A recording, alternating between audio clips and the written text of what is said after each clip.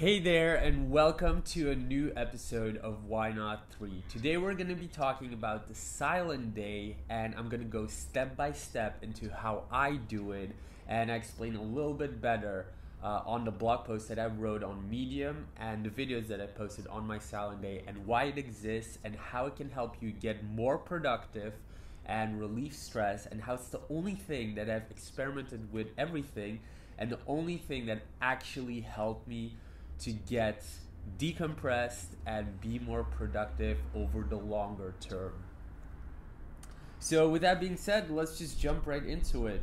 Today we have 3 tips again, and the first thing that I just want to share why it exists is a long time ago when I was still studying and I was just setting up my companies.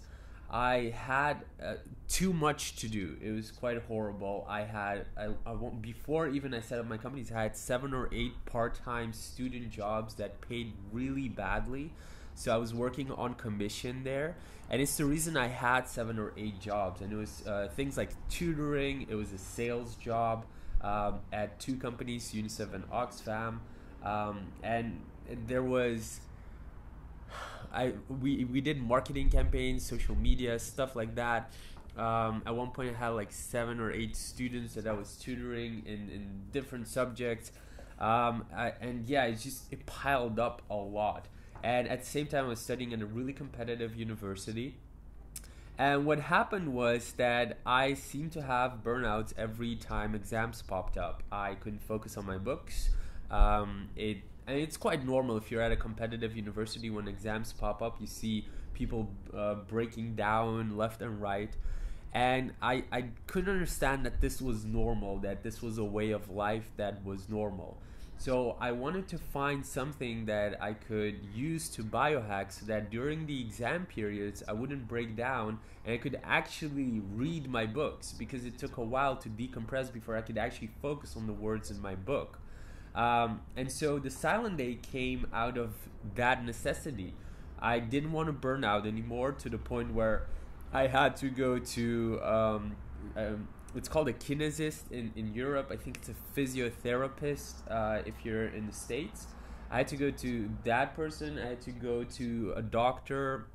We were checking constantly what I was deficient in, and also checking my ECG, my heart rate and stuff like that, just to see that stress wasn't catching up, and the cholesterol and stuff like that. The silent day came out of that. I was actually reading a book by Dr. John Gray. I think it's called How to Stay Focused in a Hyper World. And he was talking about something where you need to deplug, a day where you deplug. And then after I read that book, I was talking to a buddy of mine that was a conference manager for one of the biggest conferences in Germany. And he was just going to this retreat called a Vipassana retreat, which is a 10-day retreat where you completely plug out. I don't think you even eat the entire day. It's just at the end of the day or something like that. It's quite extreme. And it's nothing for me. I am, by definition, I'm an entrepreneur. My whole life, I've been doing stuff. And for me to completely plug out for 10 days would have been impossible, just because I don't want to do that. I don't want to live my life where every year I have to deplug for 10 days. Now, I am all for deplugging for 2 weeks somewhere on a beach in Thailand, without an iPhone or something, and then just thinking about my business, but not just doing nothing for 10 days, sitting in some cave. So I wanted to biohack that. I truly wanted to find a shortcut to that. So I took what my buddy was doing in the Vipassana. He showed me the exact schedule that he had. I took that, and I took the idea of Dr. John Gray, where he says 1 day a week is enough to deplug, and I kind of made a hybrid out of that, and I started experimenting with what would be the most effective silent day. And what popped up is what I now call the silent day, which is the number one thing that I share with everyone that comes on my training. Because if you don't do that, no matter what you do, whether it's the supplements, the biohacking gear, everything that I keep telling you all the time. If you don't do the silent day, nothing will work. They are just drops in the ocean, and the silent day is that only little piece that will make a dent in there.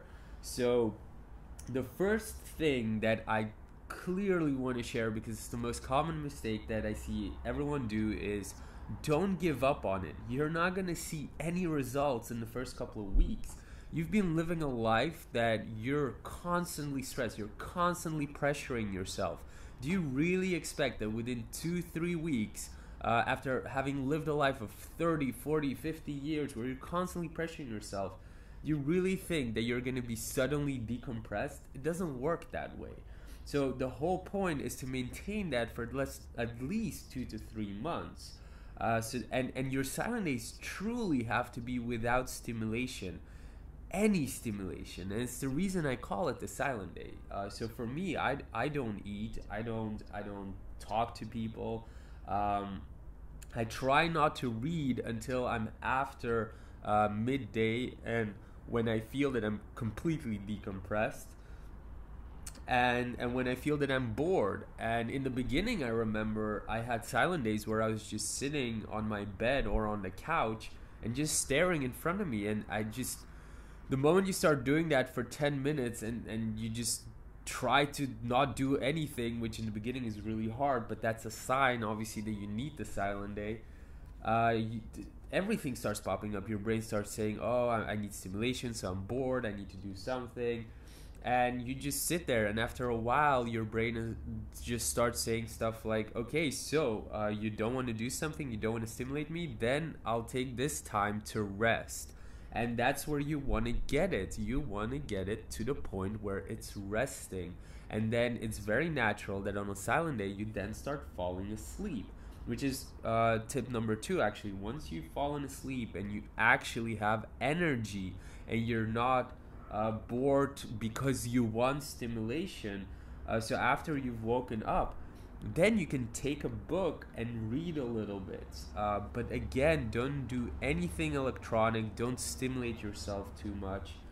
And the beauty is that once you gotten it to a point where now you are completely decompressed, which is after a couple of months, you now start having time to also reflect. You reflect about your week.